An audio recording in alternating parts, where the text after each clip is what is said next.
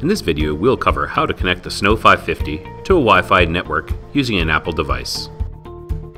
The first step is to download the Thermalinks app from the App Store. If users already have the app, please make sure you have the latest software update.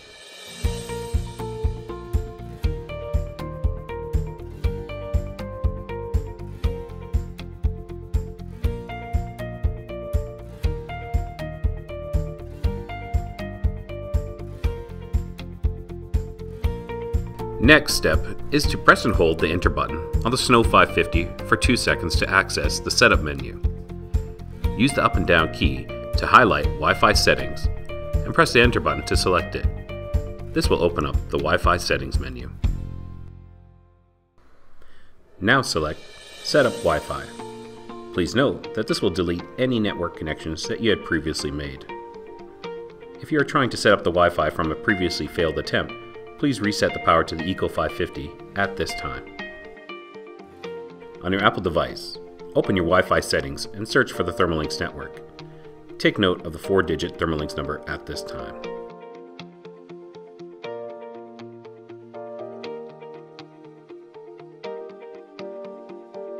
If you're trying to set up the Wi-Fi from a previously failed attempt, please forget the Thermalinks network now.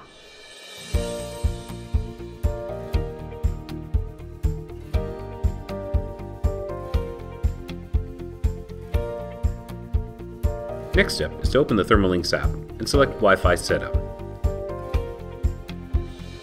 Please input the 4-digit Thermalinks number in the top line that you noted when selecting the Thermalinks network. Do not input anything in the second row, TLBTU. In Network SSID, please enter your network name that you're connecting the SNO-0550 to, ensuring that it does not exceed 24 characters or have any special characters in the name. Please make sure that your Wi-Fi network that you're going to connect to is the 2.4 GHz and not the 5 GHz, as the Thermalinks is only compatible with the 2.4. If you're not familiar with your Wi-Fi network frequency, please contact your Wi-Fi provider. In Password, please enter your network SSID password. Again, case sensitive with no special characters. Once you have completed this, select Device Setup. The app will send the SSID and the password. It will also inform you if they have been accepted, and then a 120-second timer will begin to establish a network connection. After the timer is finished, please look at the SNO-0550 in the top right corner of the main status screen. There will be a solid Wi-Fi symbol. This means you have connected to a Wi-Fi network. You can also go back to the Wi-Fi settings menu. On the third line, the connection should display Server.